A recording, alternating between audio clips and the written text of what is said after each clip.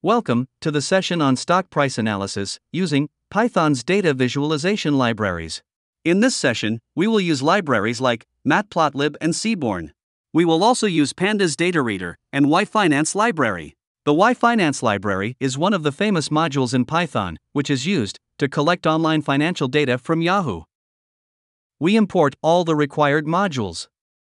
We import NumPy, Pandas, Matplotlib, and Seaborn.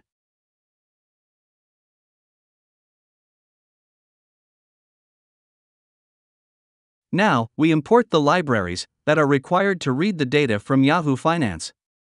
We import the Pandas Data Reader. We import yFinance, which is the Yahoo Finance module. We suppress warnings thrown by any Python functions with warnings.filterWarnings function. We will pull data for Citibank, HSBC, DBS Bank, Wells Fargo, and Credit Suisse from Yahoo Finance. We set a start date and an end date that we need to pass to Yahoo Finance to pull the data. We call the getDataYahoo function and pass the tickers to the function. We pass the start date and the end date to the function as well.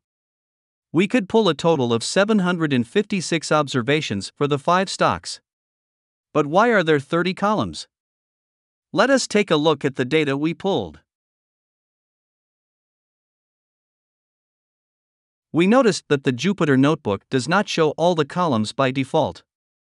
So we set the display options to none to remove any constraints. Now, we can take a look at the data again, with all columns being displayed. Note that we have got a data frame with multi-index columns. We see adjusted close, close, high, low, open, and volume at one level, and then we have the 5 stocks for each of the attributes. Let us now retrieve only adjusted close for all the stock symbols. We create a new data frame, namely df stocks adjusted close, and store the adjusted close data for all stocks. Note that in this data, we have some missing values.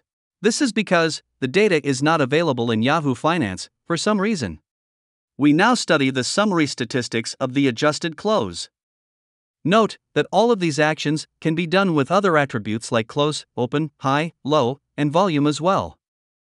Let us now calculate the market capitalization for each of the stocks. We multiply the open price and the volume of each stock to calculate the market capitalization. So, we filter the open and the volume column in a new data frame, namely df_openvol. We create a new data frame, df_mkt, to hold the market capitalization values. For each of the symbol, we create a new variable in the data frame that can store the calculated information.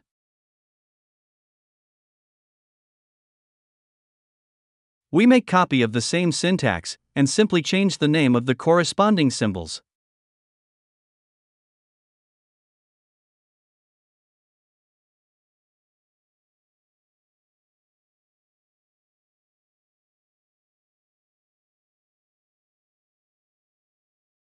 Also, we call the dropNA function to remove any rows with missing values. We set the figure size using RC params. We plot the chart by calling the plot function on the respective columns. Now, we simply make copies of the syntax and replace the column names for respective stock symbols.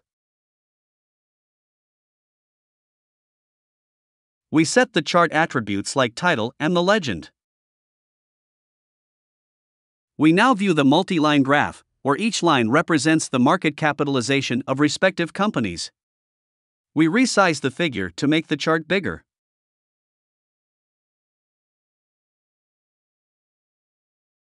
Let us study the pattern in adjusted close for HSBC Bank. We filtered the adjusted close data for HSBC Bank in a new data frame. We use a line chart to plot the adjusted close price for HSBC Bank.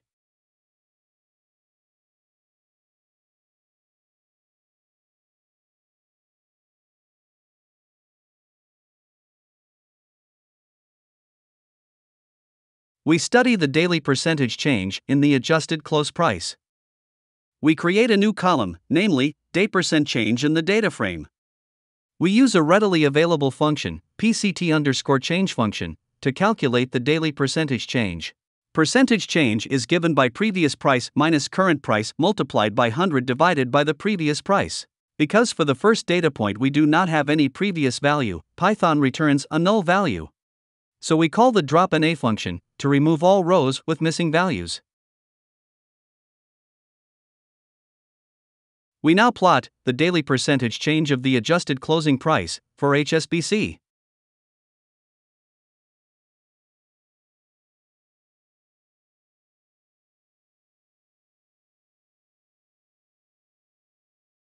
Here, you see the line chart for the daily percentage change of adjusted closing price.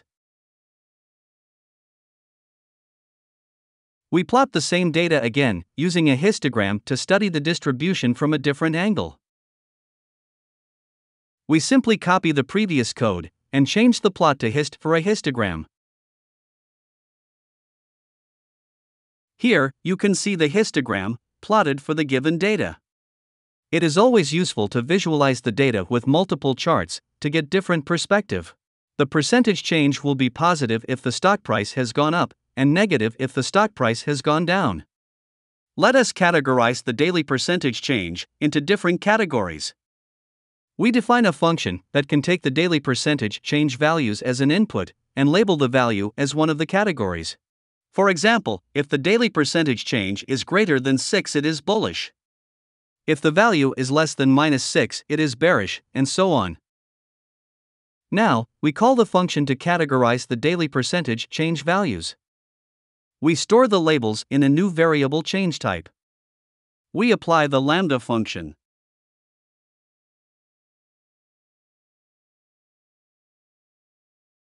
Let us take a quick look into the labels that got created.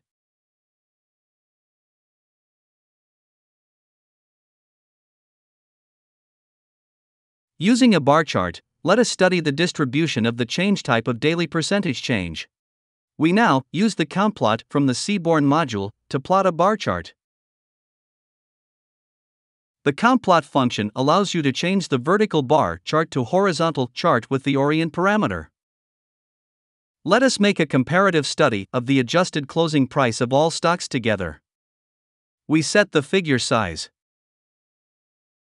We plot the line chart with the plot function. We make copy of the plot command and simply replace the respective columns for each stock. We change the label parameters for each of the stocks. We change the colors as well to identify the lines for each stock. We call the legend function. What we see here is a multi-line plot that plots the adjusted closing price for all the 5 stocks in a single chart.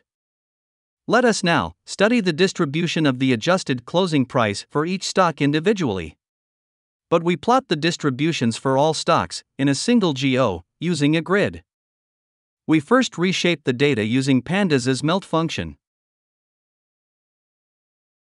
Notice that the melt function creates 2 columns, symbol and values. Now, create a grid to plot the charts.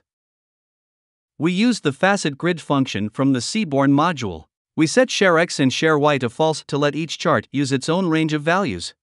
Now, we map each of the plots in the grid. We use the distplot function from the Seaborn module to plot the distribution plot for each of the variable.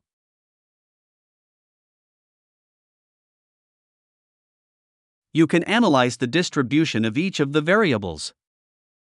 Next, we study the correlation between the stock's adjusted closing daily percentage change. We remove all rows with missing values. We set the figure size, more of a square dimensions. Seaborn provides us with a functionality to set the styles for the plots. We finally use the pair plot from Seaborn module to plot the correlation plots between each of the variables. We get to see the scatter plot matrix that shows the correlation of adjusted close between each stocks. Thank you. Happy learning!